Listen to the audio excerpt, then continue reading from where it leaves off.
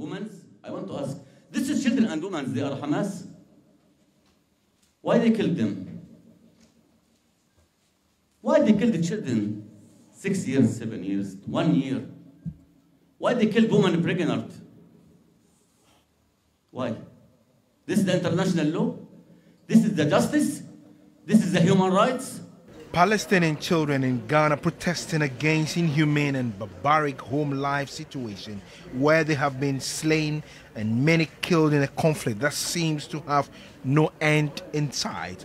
The Israelis think at that time that the older will die and the children will forget their country, Palestine. But the fathers teach their children the geography and the history of Palestine.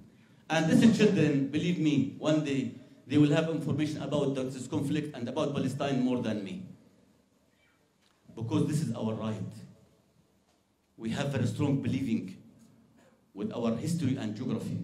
On October 7th, Palestinian militant group Hamas attacked Israel, killing over 1,400 Israelis and taking over 220 soldiers and civilians to Gaza as hostages. The Israeli military have also killed 5,000 Palestinians in Gaza through air and artillery strikes in response. Hospitals are in dire need of food, water and fuel, and protests worldwide have erupted over the Palestinian conflict, with the Palestinians resolute in their claim to legitimacy. Free Palestine! Free Palestine!